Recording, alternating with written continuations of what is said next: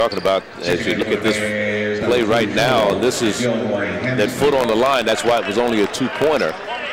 You saw the right foot across the three-point line.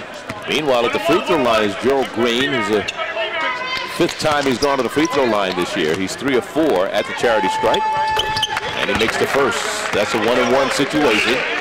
We were talking about last year in that tournament with the Big East and Seton Hall. They lost the last 2 games last season. They lost it in the tournament, and then they lost that NCAA game. You know, so that's very interesting. And like you said, a lot of people were surprised. They finished 18-12, 9-7 in the conference. And lost to Wichita State in the first round, 86-66, which didn't help the cause any. Double high screen, high with the 2 big guys inside. Billmeier sets a big, strong screen, rolls to the basket, and he lays it in. Yeah, big Billmeier. Play. Yeah, good play by the big fella. Got the presence to keep it above his head, then bring the ball down low so the little guys can slap it away, Charlie. That's a hard thing to coach, isn't it? I'll tell you what, big guys have a habit of bringing it down. Billmeier did a tremendous job right there. Well, you know a lot of these kids because you probably tried to recruit some of them, didn't you? Yeah, I know quite a few of them out there, exactly. There's so many good players in the country anymore, Charlie. You can go about anywhere.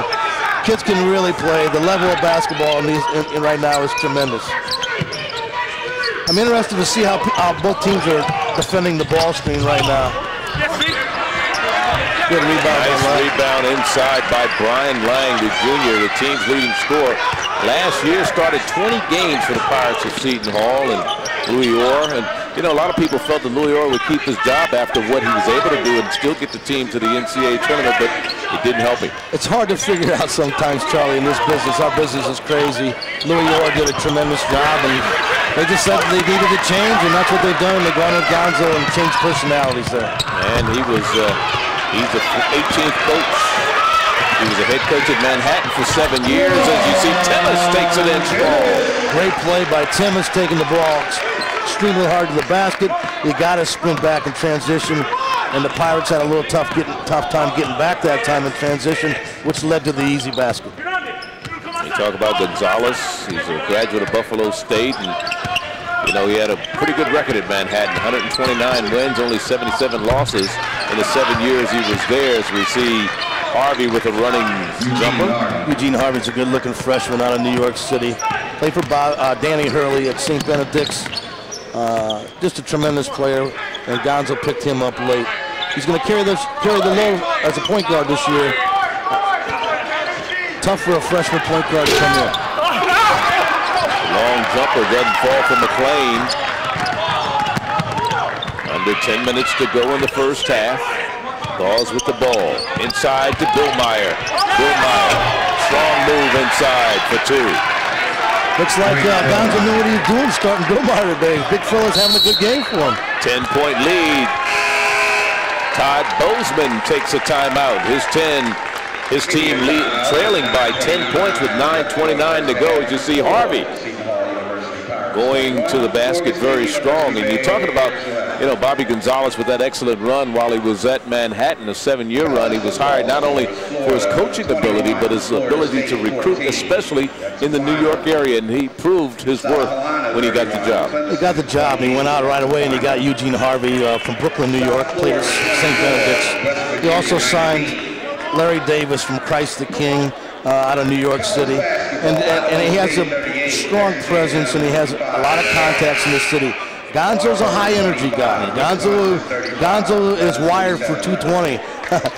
I'm just telling you, they had to change all electric at Seton Hall's campus when Gonzo arrived. Well, they say, you know, the recruiting efforts, if anything that was a negative as far as Louis Orr was concerned, was he didn't have the connections and the contacts in the New York area. Well, Louis came from the Midwest. Louis Orr's a great coach, a great human being. Did an outstanding job when he was there, and it's amazing schools think they need a change, and that's what they did, and they went with a completely opposite type of guy. Louis being pretty low-key, Gonzo being wired, and very excitable guy. Almost a turnover, and it is.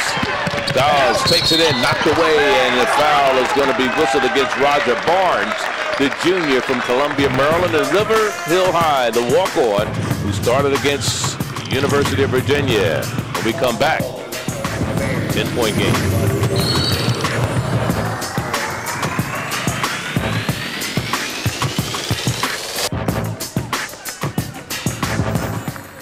Congratulations are in order for Morgan State volleyball coach Ramona Raleigh-Bozier. Coach Bozier was recently named Mid-Eastern Athletic Conference Coach of the Year by the league office. It is the 5th time she has been honored. Devontae Bush was named MEAC Rookie of the Year and earned second-team All-MEAC honors, while Ashley Preston was named to the All-MEAC first team and Esther Johnson was named to the second team. Bush and Janiqua Moran was named to the All-Tournament team.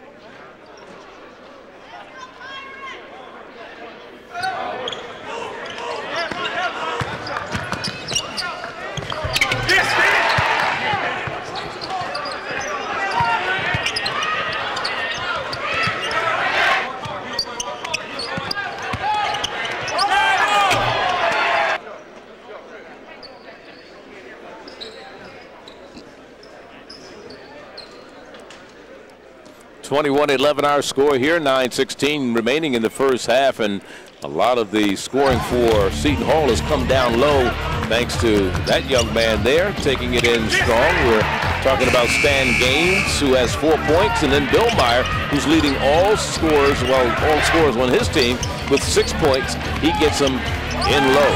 3 for 3 down low for Mr. Billmeier. Timmis is leading all scorers with 7 points, but 4 of those points have come at the free throw line. There you see Mr. Billmeier, senior out of Pennington, New Jersey, co-captain of the team, went to St. Patrick High, and it's never been much of a scorer, but he's a scorer today. Well, I'll tell you, a surprise starter today, and they've taken advantage of the big guy. He's the biggest guy on the floor on both teams. Got a strong presence inside. Grant is a hard worker, extremely hard worker, not the quickest kid in the world.